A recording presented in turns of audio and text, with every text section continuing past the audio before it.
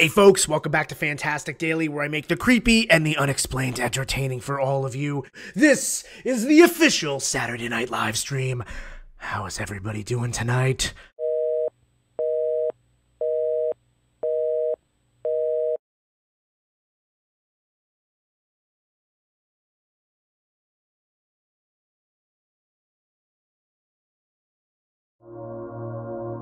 Welcome back, everyone. In my last update on the Fantastic Daily / Red Hot Punch situation, I mentioned how Fantastic Daily, along with all of his content, appeared to be gone, and that it was time to pave the way for FD's new content set to release under Red Hot Punch. I was completely prepared to enjoy RHP and assumed that it would be my last video on the matter. It appears I was mistaken. Fantastic Daily, or Red Hot Punch, or whoever you are, what happened?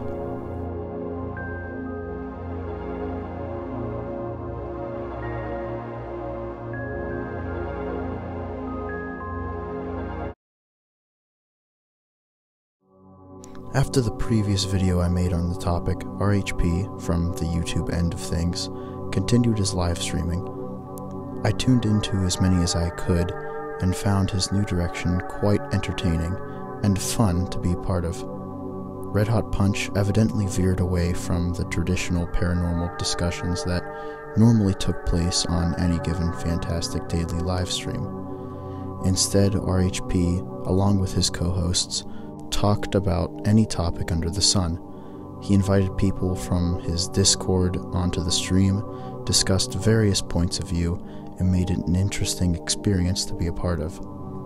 Suddenly, all of that changed as of a few weeks in.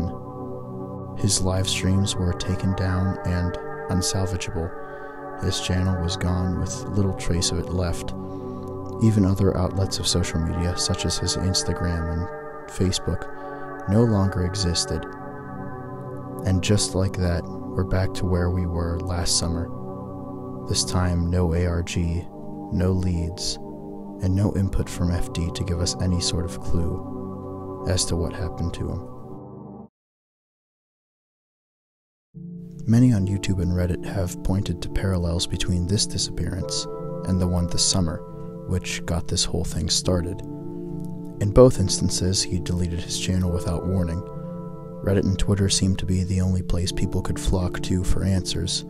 The co-hosts seemed to be strangely quiet on the matter, and a mountain of theories tried to answer a question we had very little facts about. It's also interesting to mention the real-world concern people had for FT, now Red Hot Punch, both times he disappeared. Covering the subject matter that he did attracted a number of a very specific group of people, ones that fully believed in this sort of stuff. So when it came out that Fantastic Daily's content was meant for entertainment purposes, primarily the Black Eyed Kids controversy, as you could imagine, many people who fit into this category were outraged. As he pointed out in an interview, the situation became so out of control that people began taunting him with the possibility of doxing, drawing his family into this. Even death threats were sent his way. From there, I didn't have a lot of choices. I couldn't continue because I was like, man, now that this is out, this information's out, and he has kind of promoted the idea that, like, his angle was, I'm a fraud. Not I'm a filmmaker, not I'm a prankster even, but then I'm some kind of like, I'm some fraud. And I started to see that people in the community, people in my comments were starting to see that, like, that his website existed. And that had been taken down, and like it was kind of like common knowledge that something was going on. And I was like, listen, I got to come out and I need to explain that this is just a show now, because I've got this shooting location where my friends live that people may show up. They might think that's my house and try to show up just to punish me. And I started getting death threats as people were discovering that this was just a show, for people who thought that, like, again, this was some kind of like fraud. For this reason, among others, many who were left in the dark during these disappearances were concerned about his real-world safety, and justifiably so. However, many of us were later assured the last time when the ARG became more and more evident However, as far as we can tell, there is no ARG this time. No contact from the outside world, no theories regarding the disappearance, and no rabbit hole of clues to follow. So, what are we supposed to believe happened?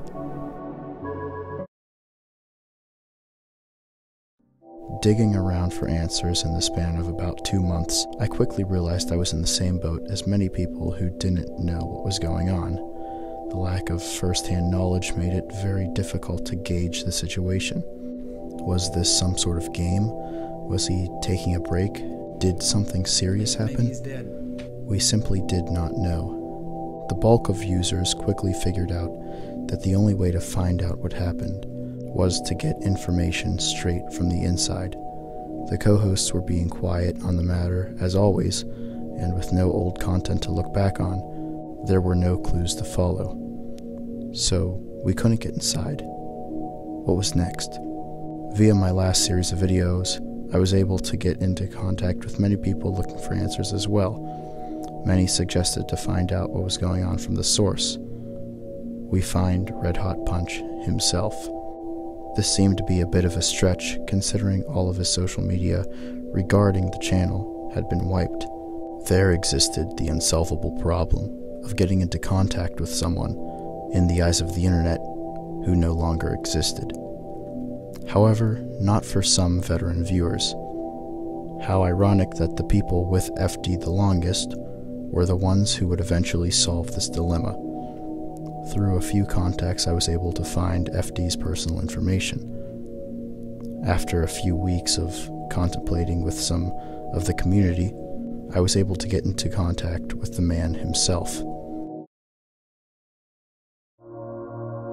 FD's a real person.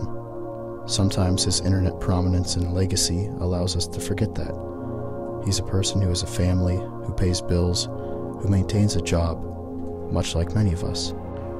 Regarding this, I won't be linking any of his personal information nor showing any of the conversation, for the sake of his privacy. What he did say is that yes, the disappearance was intentional. He felt overloaded with the Red Hot Punch stuff and, at the very least, needed an extended break, perhaps for many of the reasons listed prior. Much like us, he didn't know if he'll be coming back. This may be the end of Fantastic Daily. However, there's still a chance he will. At the very least, what we can take away from this is closure. That this marks the end of a thrilling and exciting chapter in the story of Fantastic Daily. But like every good story, it never truly ends. Thank you for watching. I hope this answers many of the questions posed after this disappearance. And as always, stay skeptical.